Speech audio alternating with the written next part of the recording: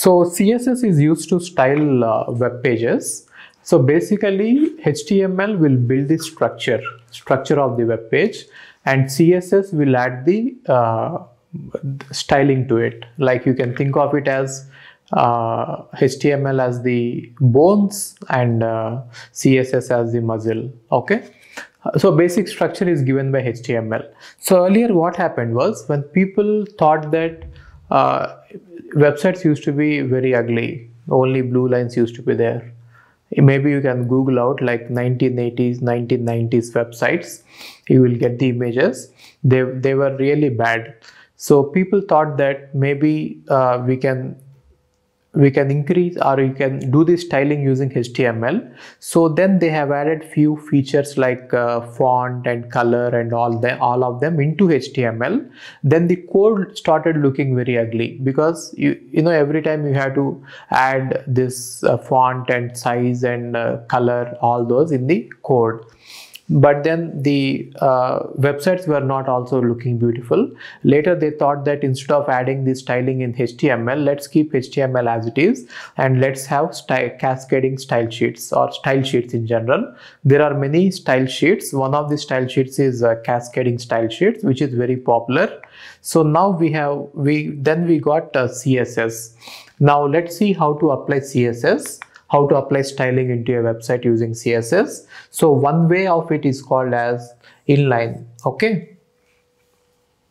So one way is called as inline. Inline means in the same line of the HTML tag, we are going to write the style.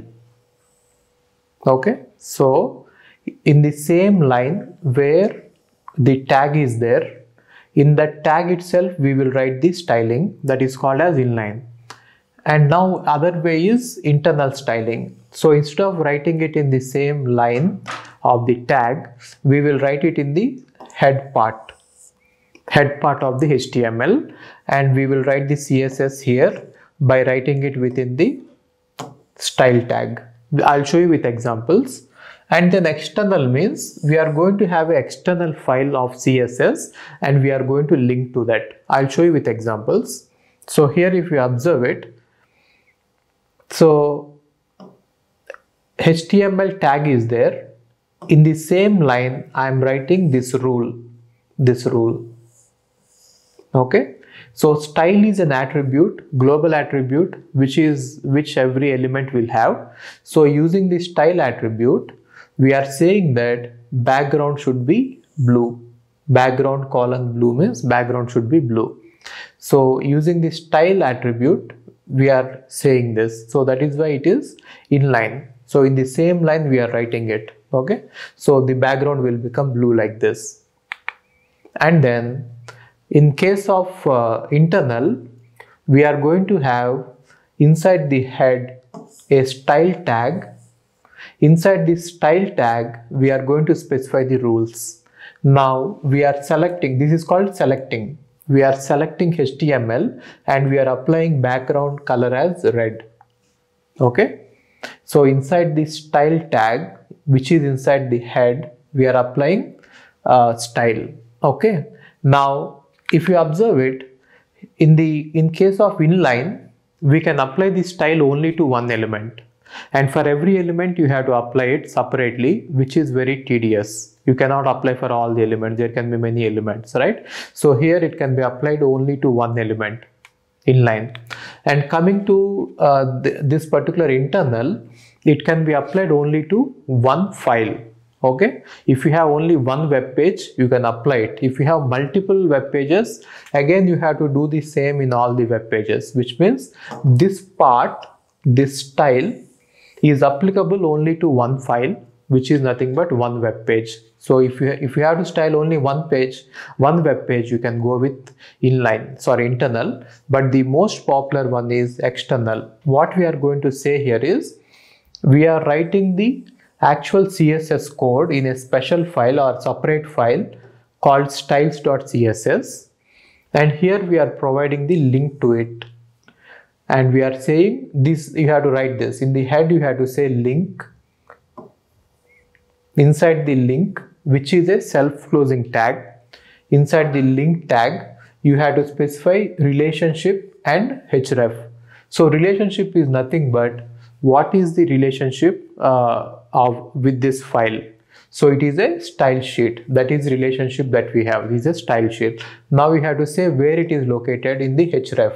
So you can say it like this. It is located in styles.css. Now we will see 3 examples for all of them.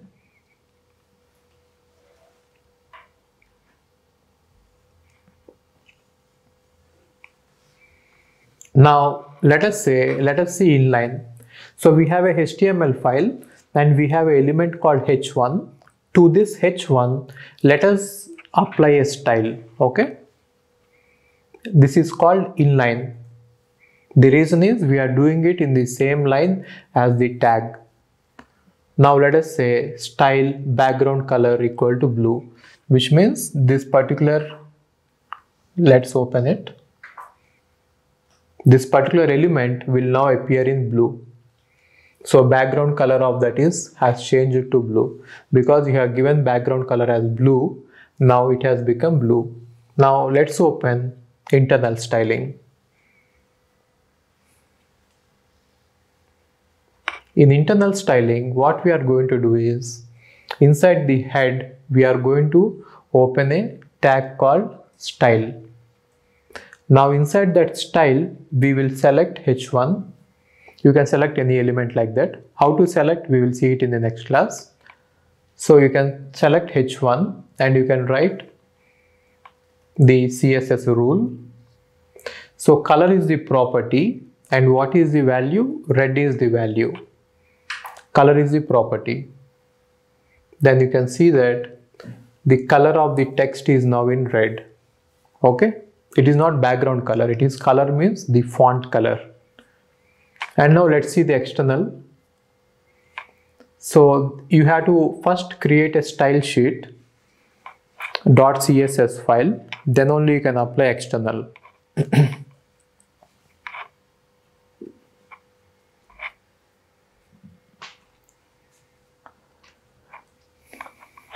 We have created a style sheet and we have given the link to the style sheet. Can you open the style sheet once?